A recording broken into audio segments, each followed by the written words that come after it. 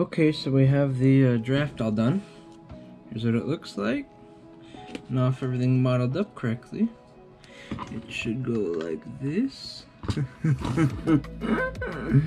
Yeah, no, that doesn't fit. No worries, not the first time, not the last time. Now, as I've learned before, if something don't fit, don't force it, or else you're gonna break not only one thing, but two things. So you grab the handy dandy set.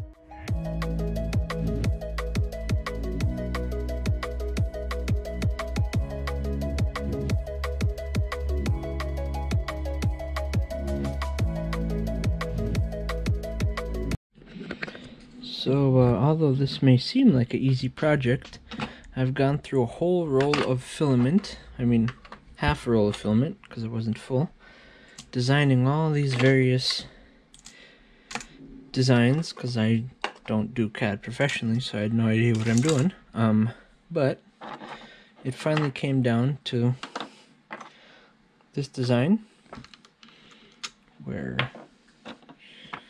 this part goes in like this. Part goes in here.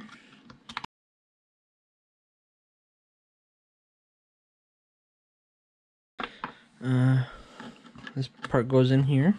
So you screw this down with the 3 screws that this one would have used, the original one.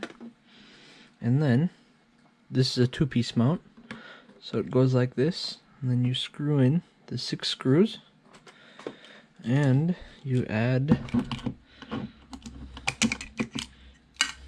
this on top, my viewfinder,